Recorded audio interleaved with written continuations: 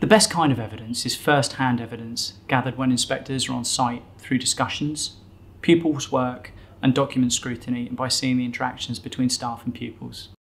We record everything electronically, so please don't be surprised if you see an inspector carrying a laptop or tablet. Sometimes typing can make eye contact difficult, but I assure you we are listening to every word that you say. It's really important that staff understand that we're not grading lessons. We're making lesson visits to see how these contribute to the curriculum. This only offers us a snapshot, but will help us to form a view of the quality of education the school provides overall. We have no preferred style, and as difficult as it sounds, you must just do what you normally do and what's right for your pupils. We never expect you to change your plans for us. In primary schools, we will always need to look at reading, and we usually listen to pupils read with a familiar adult.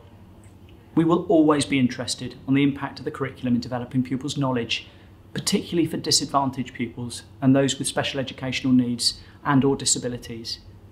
We do not look at a school's internal assessment information, and since there's no published data for the last 2 years, we will only use the IDSR document as a starting point. Our main source of evidence for the quality of education judgment comes from the deep dive. This will normally involve discussions with leaders, lesson visits, work scrutiny, and interviews with pupils and staff. Inspectors will conduct all of these activities and then step back to consider what this evidence tells them. This methodology allows us to really accurately evaluate the quality of education without the need for masses of data. We will always be mindful of COVID-19 protocols in the school and will follow your guidance during the inspection. In some instances, it may be better for us to hold discussions remotely. The lead inspector will happily discuss this with you should you feel this is the best approach. We'll always speak to pupils, staff and parents during the inspection.